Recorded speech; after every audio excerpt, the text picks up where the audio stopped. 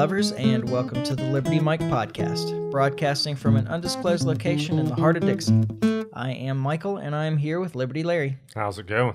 I'm doing all right. How are you? Pretty good. Yeah? Yeah.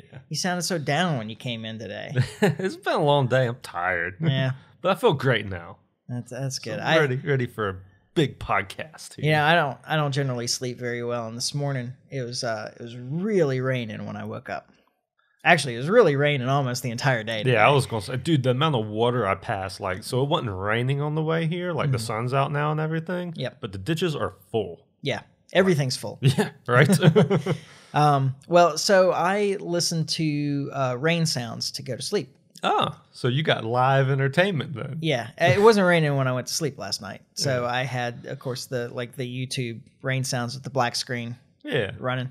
And so I woke up this morning. I mean, I woke up like 3 times between then and this morning. But so I woke up this morning, I rolled over, I looked at the clock, and I was like, oh, okay, time to get up. And I stopped the rain sounds on the YouTube, and I sat and listened to the rain for a moment.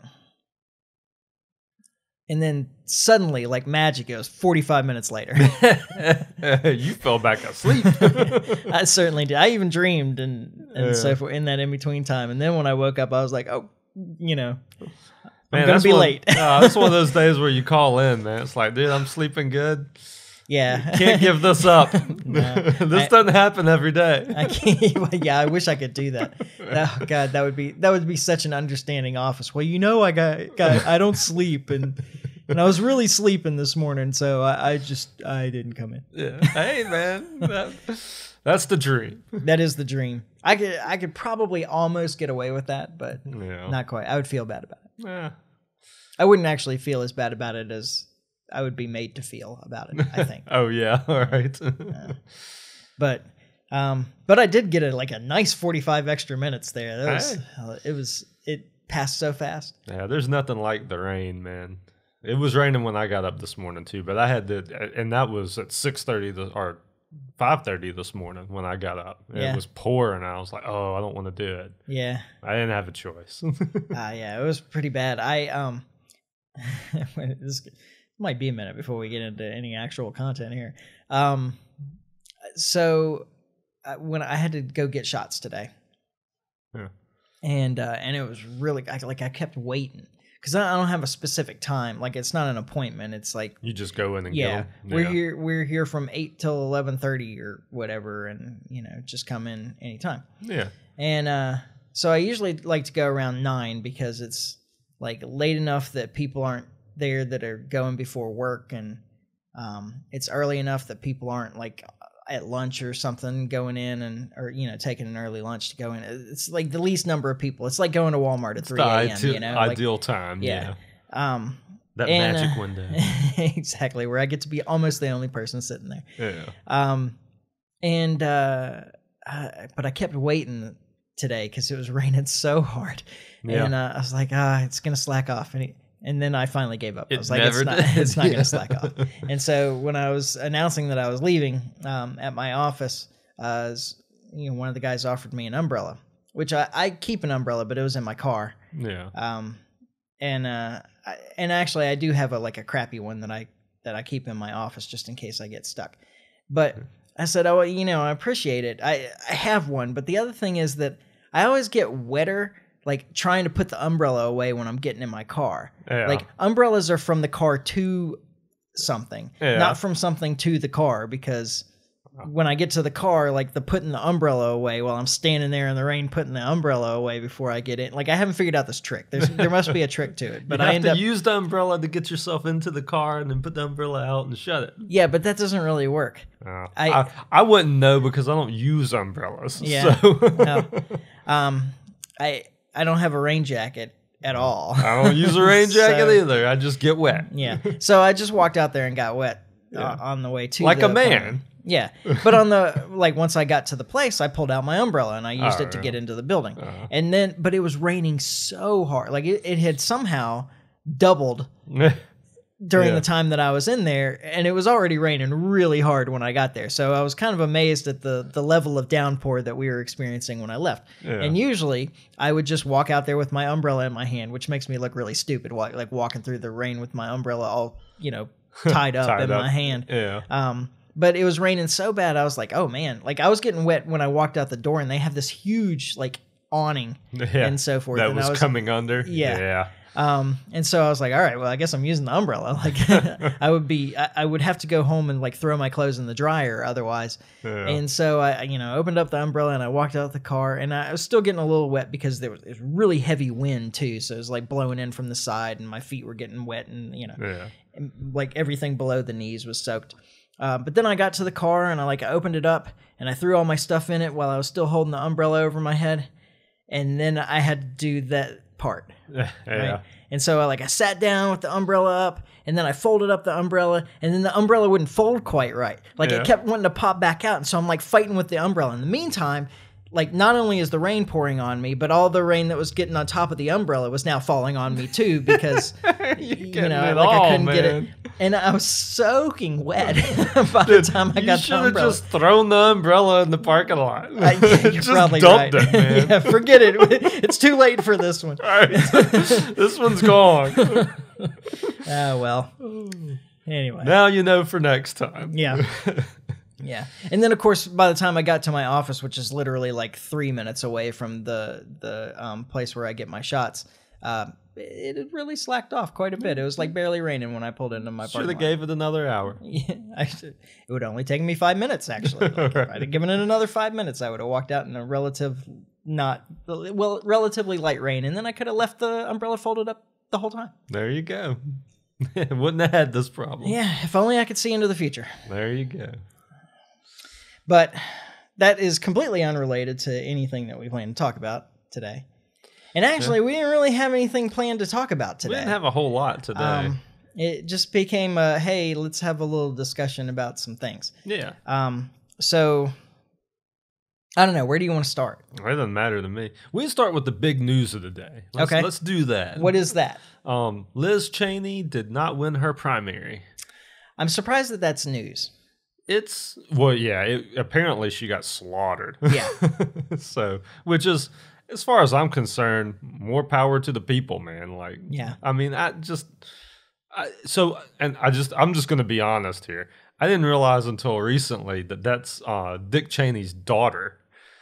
Yeah, I don't know how you said that to me earlier. I was like, how could that be? Because I'm pretty sure that I have said that on the podcast, literally sitting across the table from you. Apparently, I didn't pick it up because I did not realize that. Yeah. And it just boggles my mind that person could be. I mean, who would vote for her? Yeah, I mean, there is some name recognition. I guess there are probably some still people out there that still respect Dick Cheney. Well, I mean, Wyoming is definitely a very red state. And so I just don't understand how she got through the primary the first time. Yeah. Because, I mean, his policies have just been horrible for the country, and everybody knows it. People, the Iraq War is a black flag on history for as far as I'm concerned. Yeah, and I think that he's widely regarded at this point to just be a terrible person. Yeah. So how does his daughter win? Blows my mind. I don't know. But here we are. Yeah. The thing I wanted to kind of mention, so obviously, so she lost her. So when she done her, the consolation speech or whatever? Concession speech whenever she lost. Yeah, it's no consolation. No consolation. Okay. When she made that, she really hinted hard that she's going to run for president. Oh, really? Yes. So, I mean, she talked a bunch about, now the real work begins and that type of thing. And just hitting hard. Yeah, that's just ridiculous. Because who is going to vote for her? Well, she has gone against the Republican Party to the point that I don't think that there would be a whole lot of Republicans that would vote for her, even the ones that hate Trump, which are going to be the only ones that would like her, I would think. She'd almost be better off running for the Democrat nomination, but why would any Democrat vote for her over somebody who has always been a Democrat? Well, And so my understanding is she's like a pretty hardcore Republican, like as far as just like her positions. I saw something where she voted like 95% with Trump when Trump was in office. Oh, really? Like, I mean, she was. I don't know that that's the hardcore Republican position, Trump's. I don't stance. know, but I mean, like she's. I'm trying to think of other examples. Like, she's very, very pro-life. They listed off a bunch of stuff the other day. Is the reason I'm trying to go. I don't know that she's really any of these things, honestly. Well, she's probably not, but she's postured herself as these things, is what I would say. But she's also a neocon. Like, yeah. Well, she like. All right, a couple of things. As I recall, and I could be wrong about this. As I recall, I'm pretty sure that she like criticized John McCain for not being pro-torture enough. Oh, really? Yeah. And could see that. You know, of course, her father was a big part of the. Well, he was part of the enhanced interrogations. Of getting that pushed through. Yeah. Or legally justifying it. You know, like getting people to legally justify it and so forth when he was vice president. And she also, in her initial election, like totally threw her sister under the bus. Her sister is gay. Yeah. And like some question came up about about gay rights or something. I can't remember. And she like completely threw her sister under the bus. Yeah. Yeah. Like for politics. Yeah. Yeah. Politics over, family. Yeah. Which is, I mean, you're just talking about horrible people here. Yeah. I could be wrong. She might just be so terrible. She might be even more terrible than I think and actually like hate her sister because of her sexual preference or whatever. But I imagine that that's not the case. She just saw her as an impediment. Yeah. Well, to getting a Republican nomination in Wyoming anyway. Yeah.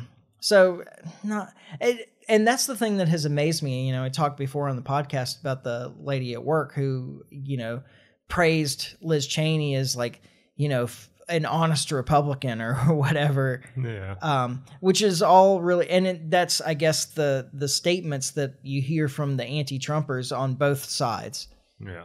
That just, I don't know. I can't, they don't really infuriate me. They're just so. They're blinded by hate.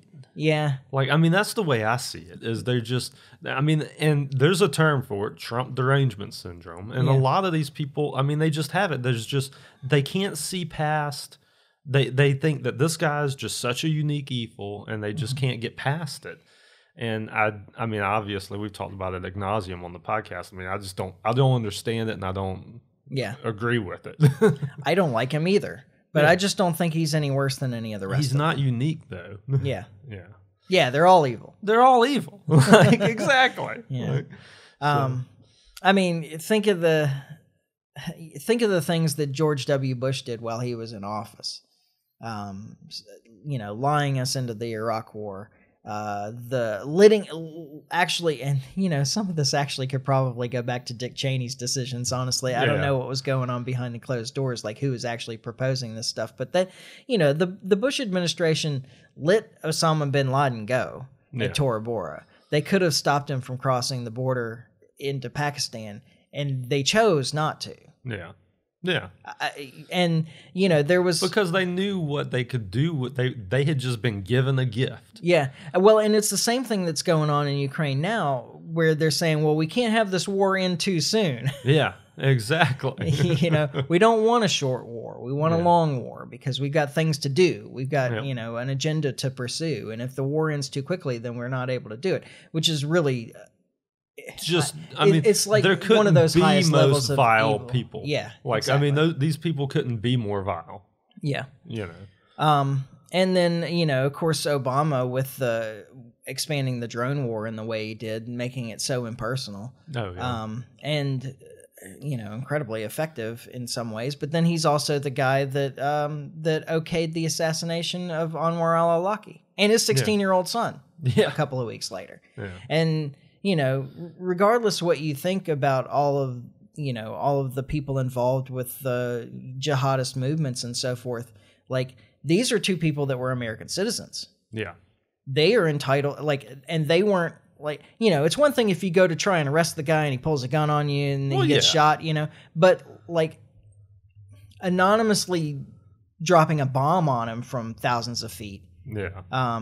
Because of his alleged involvement. And I'm not going to say he wasn't involved. I mean, it's pretty clear that he was, but I mean, like, he was motivating people to perform violent acts. But that's another one of those things that I have an issue with anyway, because everybody's responsible for their own acts. Like, thoughts can't be crimes. So even if you're out there preaching violence because of some ideological issue, the people that perform violence as a response to that, that's their problem. Like, that, they're responsible for those actions. Like, the guy who's talking about it isn't responsible for the actions of those other people. They made choices. Yeah. Oh, I wholeheartedly agree. And I'm getting totally off topic there, but the point is that, like, he was due a trial. Yeah, absolutely. As an American citizen, he is guaranteed the right to trial to defend himself and so forth. Like, this is a really important. This is one of those first 10 amendments to the Constitution that we call the Bill of Rights. Right. Where you get to have a trial, that you don't get summary judgment from the government to assassinate you, to kill you. Yeah. Well, you're just assuming, though, that piece of paper actually means anything. Well, I mean, it means something. It just examples doesn't, like this is, well, that's just it. Examples like this are why it doesn't. Yeah. You know? Well, I still think that it means something. It may not legally mean something, but it has a symbolism that's important, I still think. Oh, I love the document. I'm just saying it's not very enforceable. Yeah. Well, I mean, we've allowed it to be that way. Yeah. Oh, absolutely. We've let it go as a people. Yeah. But yeah, I mean, like all of these, you know, and wasn't it under Obama that they completely got rid of any kind of requirement that charges be brought even against American citizens before they're held indefinitely? It wouldn't surprise me. I'm pretty sure it was in the Obama administration that they finally decided that American citizens could be held indefinitely without charges. Yeah, that's just insanity. And so, yeah, Trump is not a unique evil. Yeah, exactly. That kind of comes to the point. And, you know, of course, he's still got his thing going on about the Mar-a-Lago, what are we supposed to call it? No. No, it's a raid, a legal search. Legally justified search. Yeah. Whatever. And I don't know that there's that much more to say about that at this point than what we said last week. I mean, we know a little bit more, but not really. Yeah, there's still nothing, no bombshells have came out. Yeah. Like, I mean, yeah. And it just kind of amazes me. Like, I still think that they were just fishing. Yeah. I did read an article in Newsweek that said that what they were really looking for was they were concerned that he had documentation that could be used to further his political career related to all the you know, Russiagate stuff. Yeah. So, and I've heard some conspiracy theories too that maybe he has something as far as on somebody, like something in those documents is something that he could use, kind of like what you're saying, use politically or something like that. Yeah. But I just don't know how much I buy into all of that, because if that is the case, like if he did have something like that, I mean, it seems to me he wouldn't need the actual hard documents at this point. Yeah, he could just make the claim. Yeah, well, he could not only could he just make the claim. I mean, surely he's taken pictures or made copies of this stuff. I mean, he's had it for a year and a half. Yeah, like it's not like, I mean, he's had access to this information for a long time. If he really had something legit, I think he could use it without having the physical documents. Yeah, and he may yet. Yeah. Oh, yeah. And, you know, that's possible, too. I do look for some kind of... I think that's a strong possibility that he did have something like that and will use it at some point. I think that it would be incredibly interesting if it turned out that what they were really after was documentation that would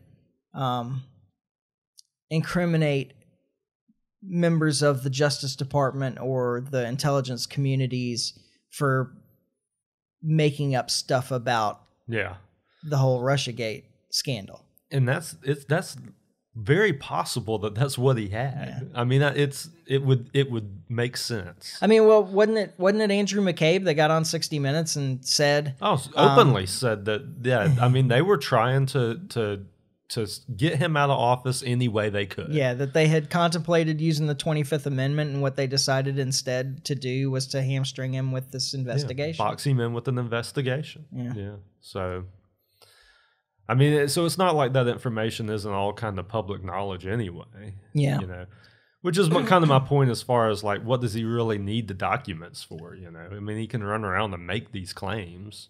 Yeah, all he's got to do is, he's got to pull the clip from YouTube with Andrew McCabe saying it on 60 Minutes. Here's your conspircy right here. It's not really conspiracy if the FBI director says it, is it? I mean, he said it. It's kind of, the whole thing is kind of incredible. But the thing that I'm still most amazed about is that there's such a fear of this guy. Yeah, like he was ineffectual. As a president, as far as I can I mean, there were a couple of things that he was able to accomplish. I mean, he did, in a sense, get us out of Afghanistan. He made a deal that they ended up not breaking, at the very least. Yeah. Of course, he could have done that like while he was still in office and made sure that it got done, but he didn't. Yeah. He didn't. He tried to get us out of Syria, but then they just hid troop numbers from him. He hired all the wrong people all over the place. Yeah, I don't think that there's very little of his agenda that actually got accomplished. That's the big failure to me as far as Trump's presidency. I think, and not everything. There's plenty that he wanted to do that I disagreed with, but the stuff that he wanted to do that he didn't, he just hired the wrong people and listened to the wrong people. Yeah. I think that, and like I say, who knows what's going to happen. If he runs again and wins, hopefully maybe he's learned something, but I have no reason to believe he has. Yeah, exactly. I mean, you know. Take two. Yeah, exactly. So it'll be interesting to see the second verse, same as the first. That's the anyway. But people get so. Another thing that just is so weird about it to me is the media gets so worked up in the frenzy over him, and they're the reason he's where he's at. Like all they've got to do is quit talking about him. Yeah, that's also true. But they can't do it. Like it's the oddest thing to me. Like I don't understand that. Well, it's like almost like they can't because their ratings are dependent. They've became and which is the reason they started talking about him in the first place is because it was like this guy gets clicks and listens, you know, and so and they can't turn that off. Yep, they got to prove to their advertisers that people are paying attention. Yeah. Exactly. And if you stop paying attention to Donald Trump, then people stop paying attention to you, I guess. Yeah. That's the way it is right now. It's kind of incredible.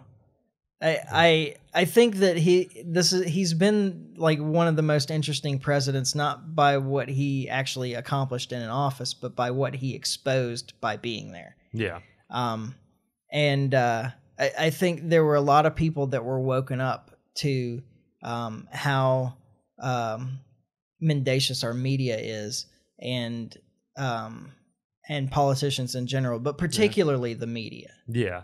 Well, the media and I mean just how crooked government is, you know. I mean, I think people already had a sense of that, but I don't think the media was something that was and media changed. I mean, he kind of ushered in like a change in media as far as social media is concerned. So I mean, he kind of rode that wave through, you know. Yeah. Well, he showed that the mainstream media that they weren't the conduit, that they weren't the gatekeepers of information. Yeah. That's one of the great things that social media has done is make it possible for people like him to speak directly. Yeah. People in power to speak directly to people in the lower levels. Yeah. Of society. Or you don't need every channel on TV to get your message out there. You don't have to have Tom Brokaw agree to talk about whatever it is you want to talk about. You can skip right past and go straight to the people. I mean, there's obviously problems with that as well. Yeah. But that is kind of a wonderful thing about social media is that you don't need somebody to translate for you. You can just get it straight from the horse's mouth. Yeah. And he used that really effectively. Yeah. Obama did too, frankly. Yeah. And he was probably the first really to use it. Trump used it in a very different way. Yeah, yeah. Well, I mean, and he's a marketer. Like that's what he does. Like, yeah, and he did that really well. I mean, I would say it's the only thing he's good at, but he does it well. I have gotten a big kick recently about listening to the Sky News Australia clips about Trump and the things around Trump on YouTube. Really? Like they're usually pretty short, and there's like I guess there's two things that they've been doing. But it's mostly just kind of making fun of the way things are here in the U.S. Yeah. I don't know that it's actually like pro-Trump and anti-Biden or anything like that. I think that they're just pointing out the absurdity of current American politics. Well, there's definitely plenty to point out. Yeah. They have been like really riding Biden and not letting all the ridiculous things that Biden says go. Yeah. They're not covering up that stuff the way the mainstream media in the U.S. is, which makes it funny also. And they like pointedly make fun of this old man. Yeah. And I've just been really enjoying. I recommend just like pulling up the Sky News Australia, like searching Sky News Australia and Biden on YouTube. There will be a bunch of like 2 to 5 minute clips that will probably be entertaining to you. Yeah, I'll have to check that out. I haven't seen it. With no real good segue. Yeah. We may as well just like jump into the other thing, which is a friend of mine asked me.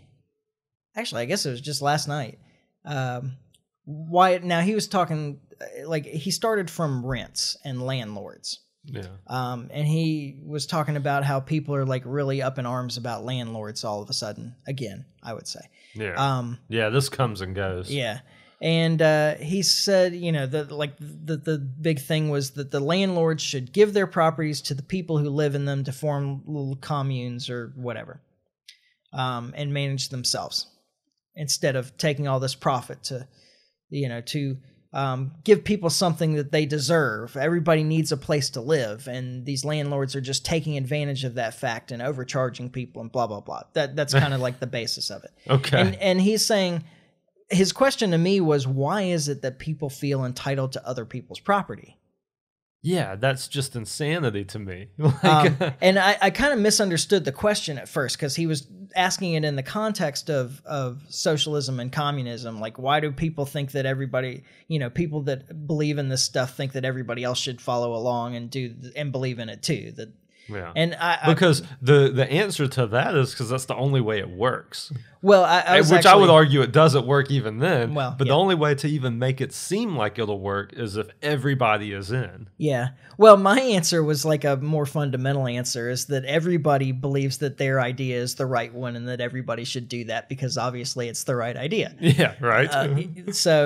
But then like he kind of explained what he was asking me a little bit more, like, what is this underlying idea that like people think that things that people own they don't deserve or whatever, like what is this underlying idea that makes them think that they're entitled to something that somebody else worked for. Right.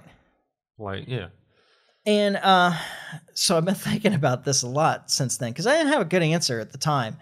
Because I think it's multifaceted. I think that there's a lot of things going on. So I asked you this question earlier today. What is your response? I mean, like basically what I just told you. Like that's people. We do live today in a much more entitled society. Like, and I don't know exactly why that is or what's caused that, and maybe that's just my perception of it. But it just seems to me people in general seem more entitled. And I don't know why that is. Like, I don't understand. But you see it all the time. Like just even in like everyday life, like where I work and stuff. Like people there's this sense of entitlement that I should just be able to have these things. Yeah. And it's pushed from a lot of different directions as well. I mean, it comes from public education. It comes from the entertainment industry, movies and books and TV shows and everything else. This idea, like you'll see in, unless it's like this kind of post-apocalyptic or dystopian kind of, future, like anything, like so many of the future set programs end up being with this idea that everything's provided and that people do what they want to do and, so on, except for the, a few people that have gotten left out and they're trying to overthrow something or whatever. This is also one of the strange things about this is I see in a lot of it, there's an undercurrent of libertarianism or anarchism in it, where essentially the good guys are the people that are trying to overthrow this kind of authoritarian,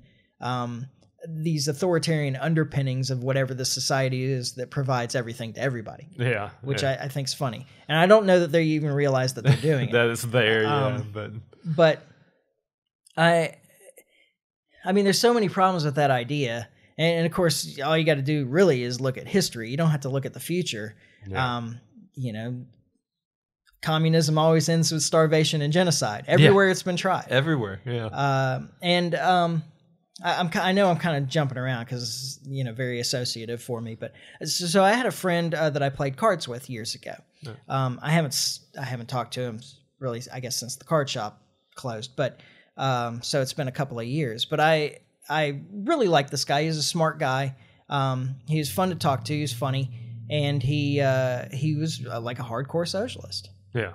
And like really believed that, all of this stuff could be provided and that, profit was a bad thing. And that's something that I'll come back to too. But I remember asking him one day, I said, okay, so in the last 20 years, do you think that there's been an increase in poverty or a decrease in poverty? Yeah. And he was like, oh, obviously an increase. I was like, I mean, worldwide. Yeah. And he was like, no, yeah, absolutely, an increase in poverty. I'm like, well, you're dead wrong. Yeah, right. Like, absolutely wrong. There have been tens of millions, maybe hundreds of millions of people pulled out of poverty in the last 20 years because of the liberalization of markets in India and China. Yeah. Not the communization of markets. The opposite. But the liberalization of markets and a freer market in India and China has pulled tens of millions of people out of poverty. Yeah. And the truth is there's less poverty in this country too. Well, there is. But he was like, there's no way that that's true. I was like, well, just go do the research, man. Go look it up. Yeah. It's there. Yeah. So I think that there's a lot of it is just a misunderstanding of how markets work.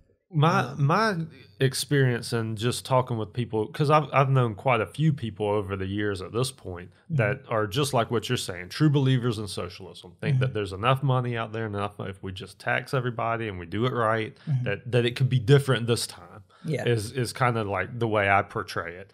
And what I've just found talking to them is they're just well, for one, there's just not a good understanding of economics. Like that's really kind of and it's irritating talking to people like that, at least for me, because like they want the right thing. Like they don't want people to starve. They want and so anytime you start arguing or debating with them, it always goes back to that. Well, you just want people to starve. You just want people in the streets.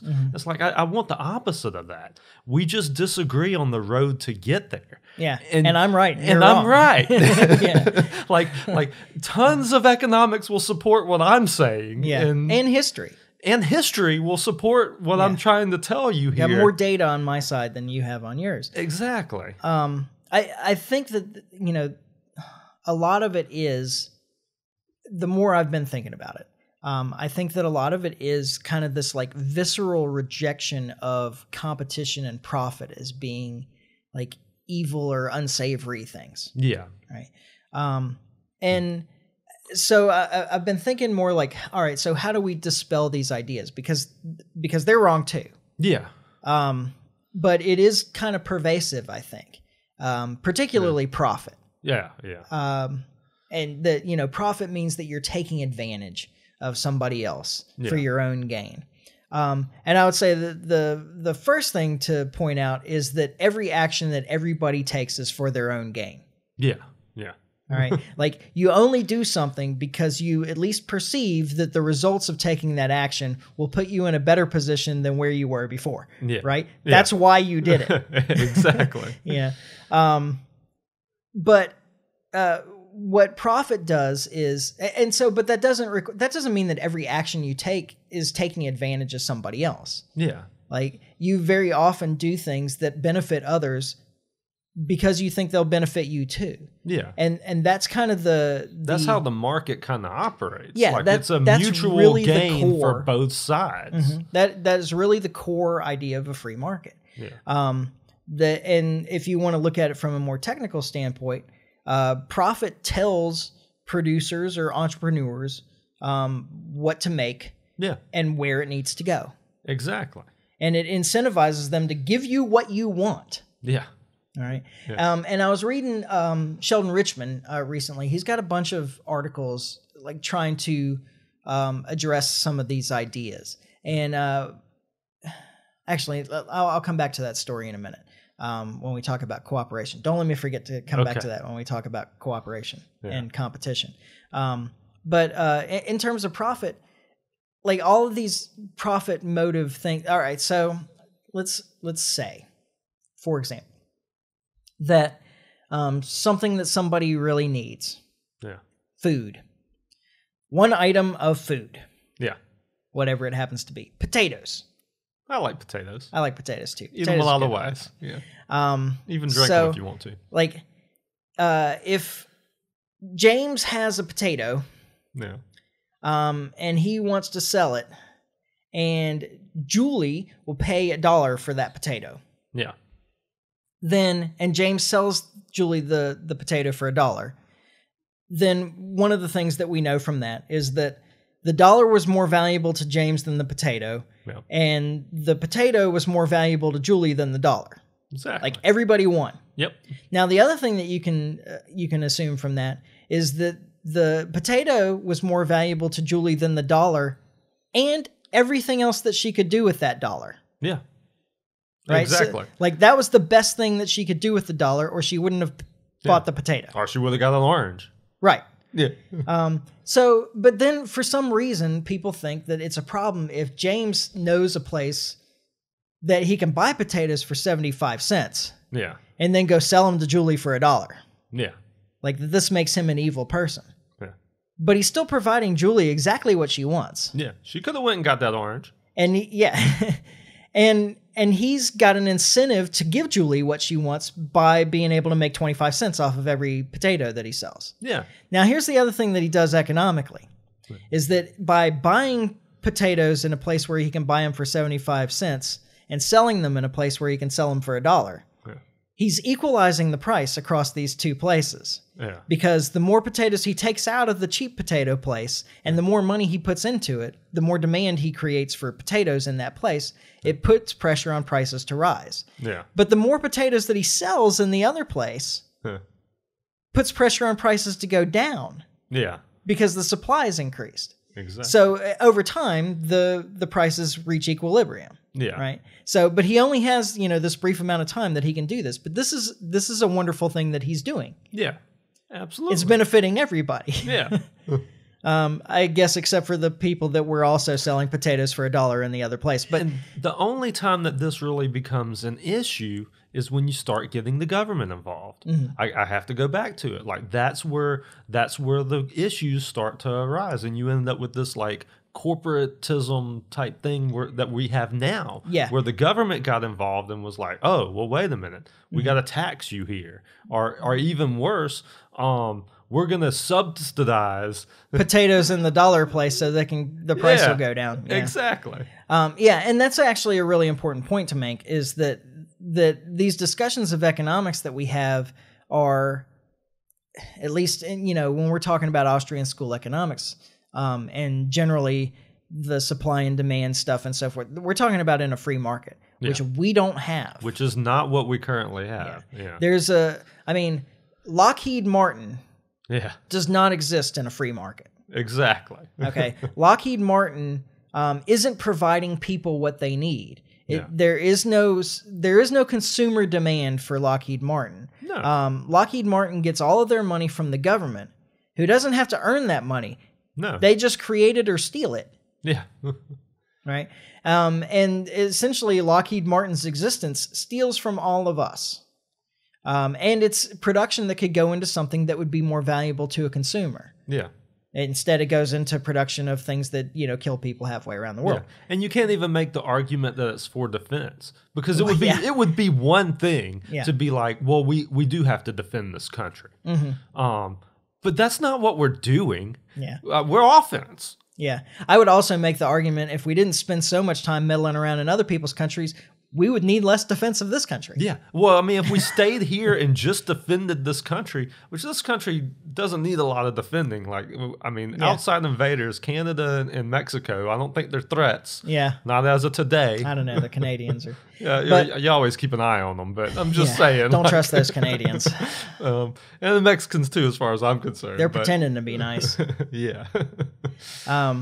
Well, and so, to come back around to it, like the other thing is the competition issue. That competition necessarily means that somebody loses and so forth. Yeah. And I guess in some sense that's true, but when you're talking about market economics, competition is good for the consumer. Well, it is good for the consumer and competition and cooperation.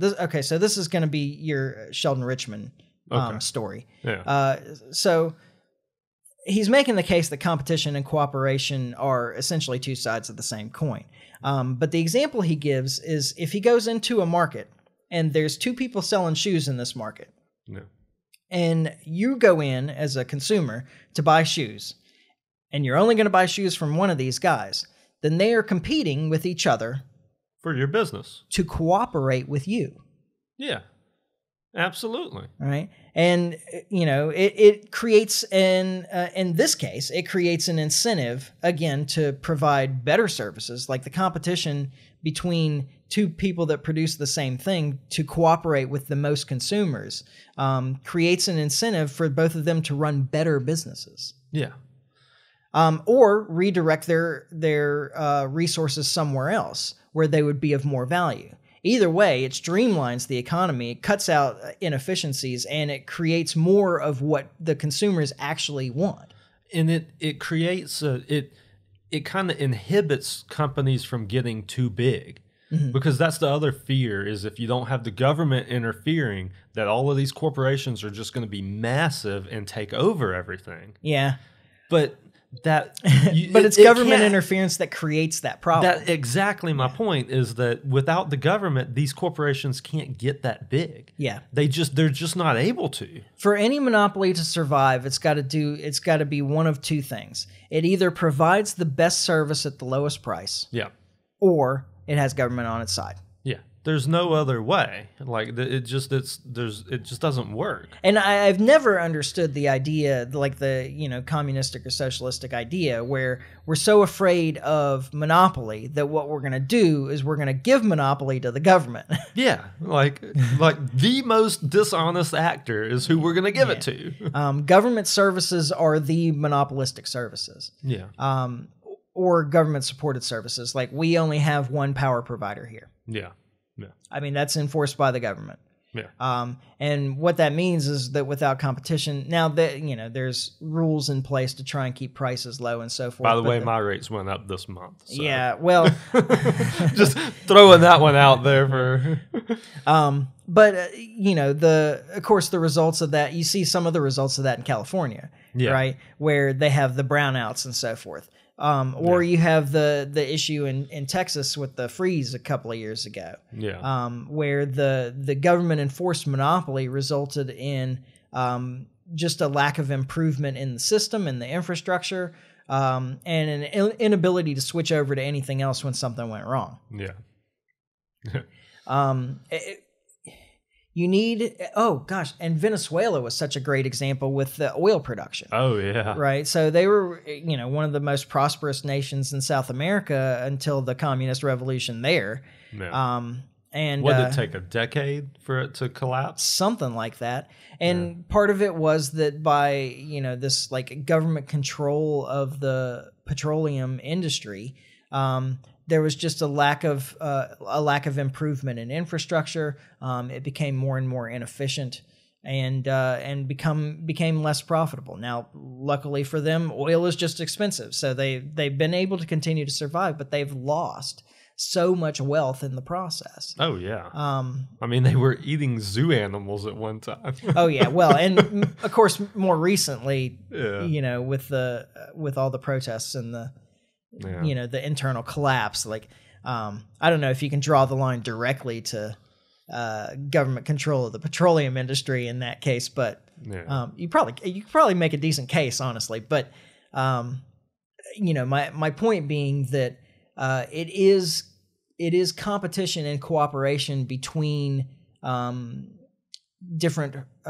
producers that incentivize improvements in infrastructure, in efficiency, in the amount of labor required.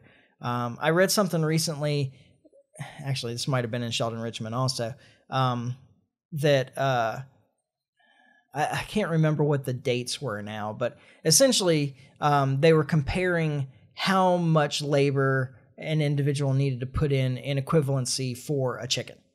Oh, yeah. Right. And so, like, some 100 and some years ago or whatever, the average person had to do roughly 2.5 hours of labor to get a chicken. Yeah. To afford a chicken, or however, 2.5 hours of labor equivalency in exchange for the price of a chicken. Okay. My bad. I thought you meant to, like, eat a chicken. No. To get it ready to eat. No. Yeah, a couple hours. No, although that's probably included in the calculation, but no. Okay, my bad. And that more recently it was something like 14 minutes. Oh wow! And the point of that was that extra 2 hours and 15 minutes, is now essentially public wealth. Yeah. That each individual, to get their chicken, has to put so much less time in. Yeah. That what they are, the value of their time is so much greater than that all of this extra efficiency that's been produced over time in how to get a chicken from the egg to the plate or whatever, that this is all now to the benefit of the public in general. Yeah. Oh, absolutely. Because it's used for things that are more valuable, essentially. Absolutely. Did that make sense? I don't know that made sense. I tried to articulate that well. I don't know that I did. Yeah. I'm with you. Okay. Well, if you're listening and you're like, what the hell is he talking about? Send me a message. I'm sure I can do it better on paper. Yeah. So I think that, a lot of the issue, especially from the socialists, communists, is this concern that it's somehow immoral. Yeah. That, like, market forces are immoral. Yeah. And what I'm trying to do here is make the case that actually they're to the benefit of all. Absolutely. And I would hope that anything that's to the benefit of all is not immoral. Well, and it does always amaze me too, because so we live in such a huge government, big, just country, that it seems to me like some politician along the way would be like, man, like a president would be like, man, if we just like reel some of this back and really let the free market just work, like not only would the country be more profitable or prosperous, but it would be good politically. But there's just too many special interests, I think, for that to happen. I think that the last thing that a government wants to do is show people that it is not needed. Yeah. Well, yeah, and that's from the government side, though. But I'm talking about like somebody like Trump, just for instance, even though he's not this person, he's quite the opposite. Yeah. But just say that he wasn't, that he took office again and just like completely deregulated and just guts stuff and really tries, like, embraces some of these Austrian economics and the prosperity we could see there. Like, that would have to be good for him politically. Yeah, you would think so. I don't know that they even see it, though. Yeah. I don't know. I'm not sure what maybe that's the correct answer. I mean, my assumption has always been that there's just too many special interests and too much money involved that won't let that happen. Because he has this. That's another thing, actually, probably to point out, is that I think that a lot of people believe that this stuff works because they don't look at it holistically. They're looking at single issues. They're looking at the fact that people have really high rent costs. Yeah. And they're not understanding that high rent costs actually draw other entrepreneurs and producers into the field to produce more housing so that rent costs can come down. Yeah.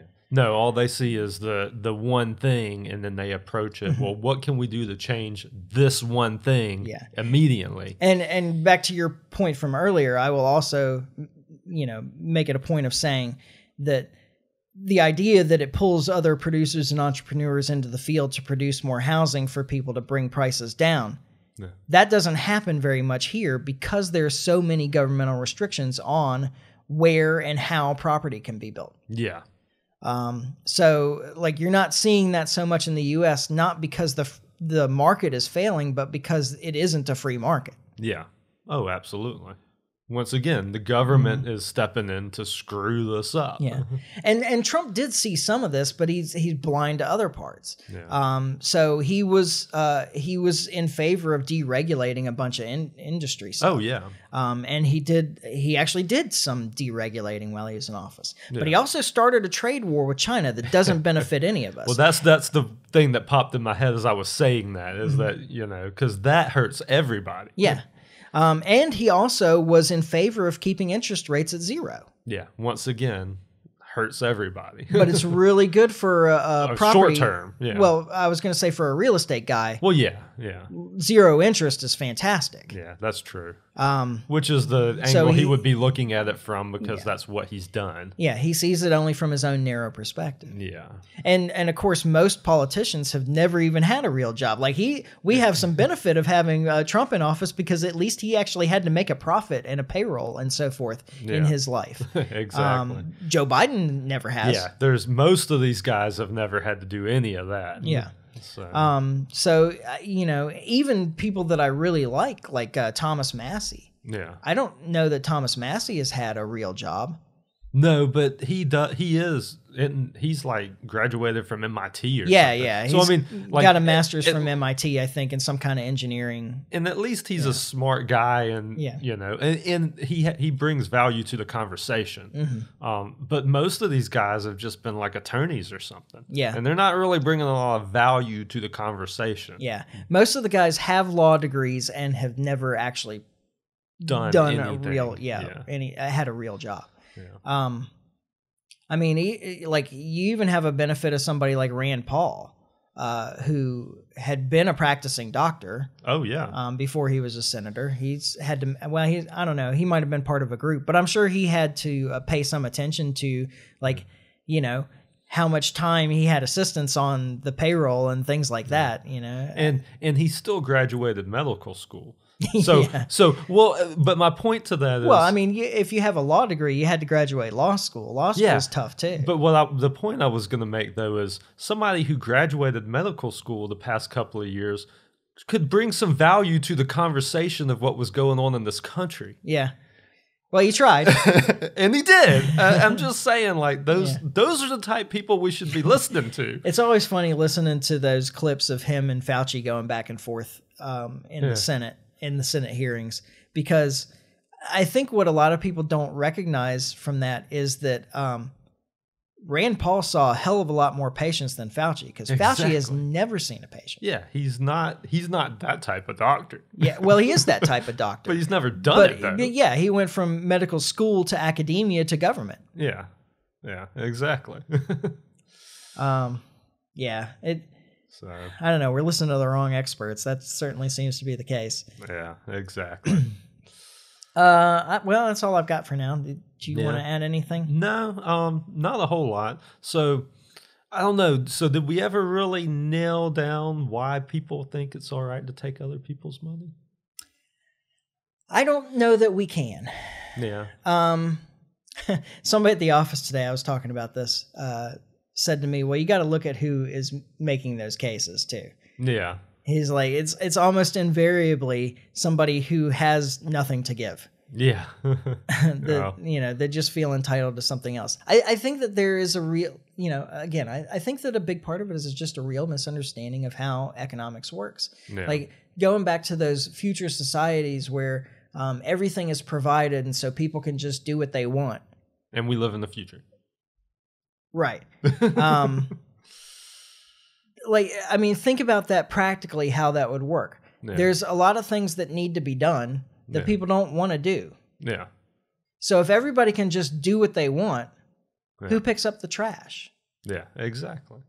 I mean, just as a simple example, would anybody be a janitor or a custodial engineer, whatever we're calling them? Custodial engineer, I like that. If there wasn't money in it, going around and picking up trash, there's actually good money in because people don't want to do it and they have to draw people to the job somehow. Hey, that's a government job, at least in some areas. Well, it is in some areas. There's at least a government monopoly. Well, there's a government monopoly for sure, but in some areas, I think it's I think in my area, I'm pretty sure those are city workers in Robertsdale. Are they? Yeah, they're not all over the county though. There's areas I think they use like waste management or something. Yeah, I remember I used to work at this call center where we took claims, and there were a couple of different sanitation companies that waste management. Waste management was the big one. Is the one that's around here, but I don't know. Robertsdale's weird. All of our stuff is owned by the city. Yeah, interesting. It's different. Big government, big city government. Yeah, big city government, which is better than a big federal government. Yeah. Oh, I'll take it every time. Because you can move easily down the road to Loxley or something. Yeah. There you go. I don't know why you'd want to do that. Yeah, that would be a horrible decision. To Foley. No better. Gulf Shores. Okay, now you're talking. I'll just be at the. I couldn't live in Gulf Shores. I'd be at the beach all day. Yeah, be a beach bum. Beach bum. Not today. You wouldn't. Have. be a bar bum. Oh yeah. I could do that for at least a few years till I died. Yeah. Oh gosh, now you got me all sidetracked and I can't remember. There was like a nice closing there. I totally lost it. I throw you off track. That's all right. It's all right. This is what you're here for, right? That's right. Keep you off track. Originally, by the way, to the listeners. Yeah. Originally, Liberty Larry's role on this podcast was supposed to be primarily to keep me on track. Yeah. Doesn't really, kind of works the opposite way from what I've seen. He was supposed to, when I start going down those weird rabbit hole tangent things, get me back on topic, but he doesn't do that at all. No. He baits me into the rabbit holes. Exactly. I don't know why. It's just in my nature. Yeah. I don't know what to say. Well, I think it works anyway. Yeah. And if you have any comments on that, Michael at thelibertymike.com. I guess I don't have anything else. We're closing in on an hour here anyway, so we may just stretch that. Yeah. I think it was good. I think so too. Economics is always fun. It's a interesting thing that I just don't feel like people understand well enough. I agree. Oh, and that does remind me, like what you were saying earlier about why do people think that they're entitled to other people's stuff. I think that they look at acquisition as somehow malevolent. Yeah. Right? And that there isn't a real appreciation. The story is, the owner doesn't have to do anything. He just lives off the backs of the labor of all the people underneath him that have to do all the work, and he doesn't have to do anything. I think that that's a real misunderstanding of how entrepreneurship works. Oh, man. Yeah. My cousin was a building contractor for a while, and when he first started his business, now he'd been the worker for a while. Like he'd been a guy out there like hammering stuff, doing the work, carrying junk out to the road, learning the field, right? Yeah. But eventually he started his own business, and when he first started his own business, it took some time to like really build up business. Oh yeah, and what he came to realize really quickly was that he's the last person to get paid. Yeah. Yeah. Like he's got all those people working underneath him and, various other like secondary contractors and so forth for specific jobs and so forth. He's got to pay all them first. Oh, yeah. As he's collecting money for whatever building project he's on, he's paying it out to all the people that are doing the work.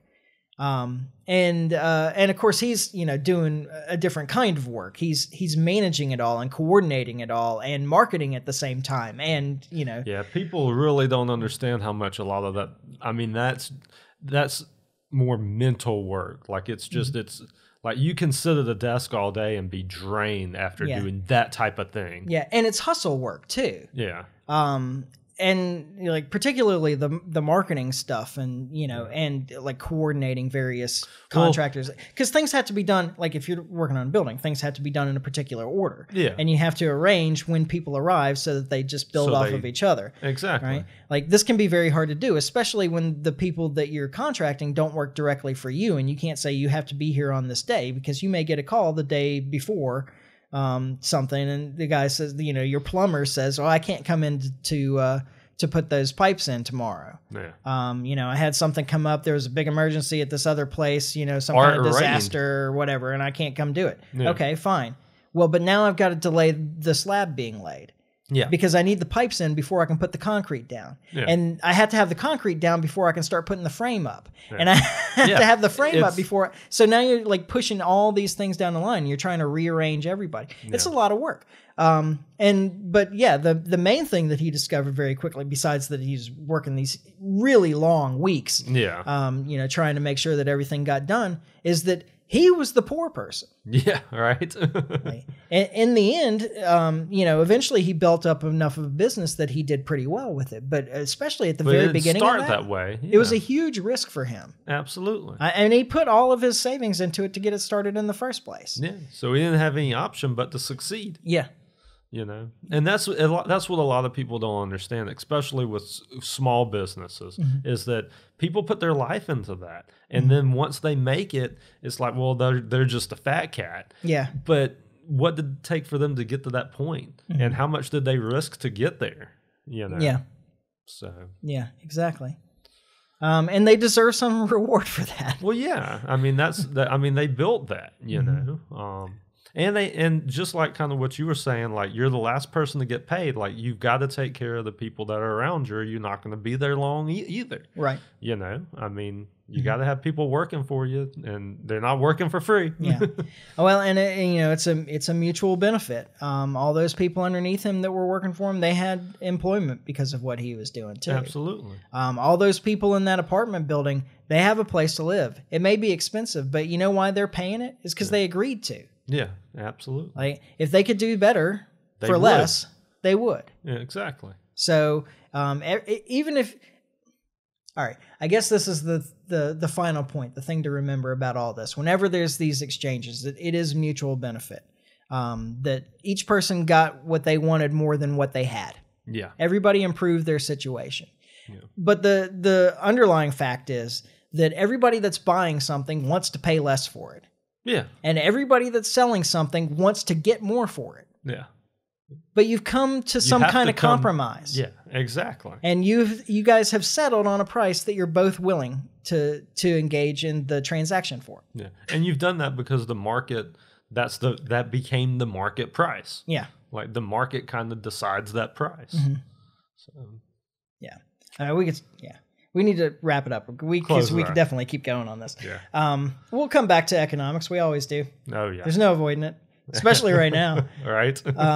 So we plan to be back here in a week. There's nothing conflicting that you know? Okay. Yeah. We plan to be back here in a week. In the meantime, follow us on Facebook. You can subscribe on iTunes, YouTube, and Podbean, or Podbean, preferably all. You can like, comment, share. Please like, comment, and share. That's what I should say. Absolutely. Please like, comment, and share. Tell your friends. You can review on iTunes and Podbean, I think. There's, of course, the old thumbs up on YouTube. We've been fighting with YouTube a little bit recently. But yeah. But they're still there. Yeah. Things are still there. We had some stuff censored and taken down on Facebook too, so there's always that. They don't really like us anywhere, it seems like. We might have to, at some point, we may need to find alternatives. We may be on Rumble and, I don't know, what's the Facebook alternative? I don't even know. Okay. Anyway, we'll cross that bridge when we come to it. In the meantime, in the meantime, you can follow us on those places that we already are. Absolutely. And if you have suggestions, let me know. Yeah. You can contact me at michael@thelibertymike.com. And there's, of course, always our website where you can find everything, which is thelibertymike.com. Yeah. Not a good chance that they're going to take that down. No. Haven't had any complaints from our hosting service. So far. I haven't heard about them being a problem with that kind of thing, but we'll find out. Yeah. Yeah. So, we'll be back next Thursday, probably, or Friday. We'll be back next week anyway. Week for sure. When we finally get this right. And in the meantime, try to stay free. Life's short, live free. Ciao. Later.